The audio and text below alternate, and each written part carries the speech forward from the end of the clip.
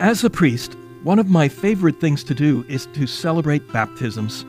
Hello, I'm Father James Kubicki, and it's clear that this is also one of the favorite things of Pope Francis as well.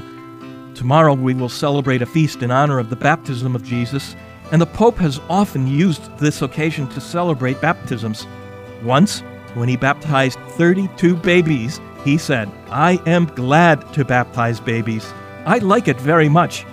Every newborn child is a gift of joy and hope, and each baby that is baptized is a miracle of faith and a celebration for the family of God." Jesus did not need to be baptized, but the first theologians say that with his body, with his divinity, in baptism, he blessed all the waters, so that the waters would have the power to confer baptism. And then, before ascending to heaven, Jesus told us to go into all the world to baptize.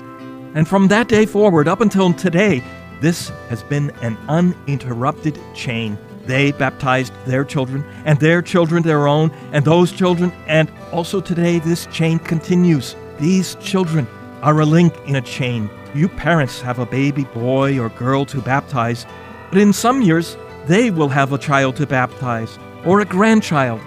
Such is the chain of faith. What does this mean? I would like to tell you only this. You are those who transmit the faith, the transmitters.